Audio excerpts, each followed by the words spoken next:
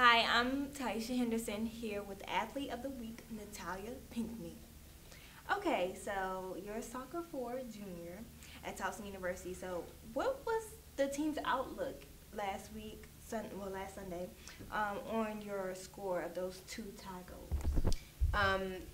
After that game, it was really a good insight for us to play really well this past weekend, and we played really good soccer, and it was tough. You know, we had those 2 losses, but we're definitely still in the CAA, conference. We're still in there, so we're gonna go out this weekend coming up, and we're gonna do our best and get those wins that we definitely deserve to get.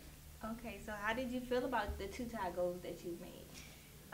It was interesting. I wasn't expecting it at all. I was excited. Like after I scored the first time, I was like, all right, cool, we're back in this game. And then Vashti played a great ball in, and my teammate headed it, and I was like, I'm right there, and I just got a toe on it, and it went in, and I was like, this is awesome, and I was so excited. I'm like on film, I like jumped like a little kid, and I was just like, yes, like, it was cool. I mean, that's the first time I've ever scored 2 goals in a collegiate match ever, so yeah. It was a really cool experience. So what sense of pride do you have when you put on your Towson uniform? Every time I put on a uniform, I just think of it as so many people would kill to be in this position.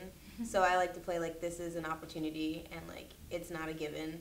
And so many people try to be in the spot and they can't get there. So I'm just gonna put my best effort and use the talents and gifts that I've practiced on for so many years and just take advantage of the opportunity that I get. Right. Okay. Great. Thank you so much. Yeah, no problem. And congratulations. Thank you.